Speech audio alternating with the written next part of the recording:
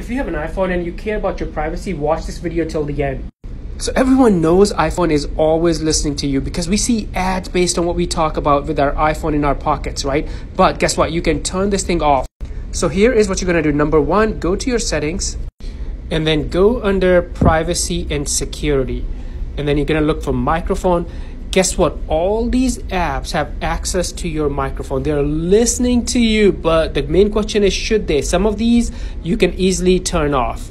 Now, number two, inside privacy and security, go back up and look for tracking. Let's go inside. And look at this. All these apps are tracking you. You can turn the ones that you don't want to. And look at this. All these apps are tracking you. You can turn some that you don't want to track you, or you can go back up and allow apps to track. You can just turn this off. Now, number three, go back to privacy and security. Now, scroll all the way down and click on Apple advertising. So let's go inside here. And here you go. The personalized ads are turned on, so you can turn this off.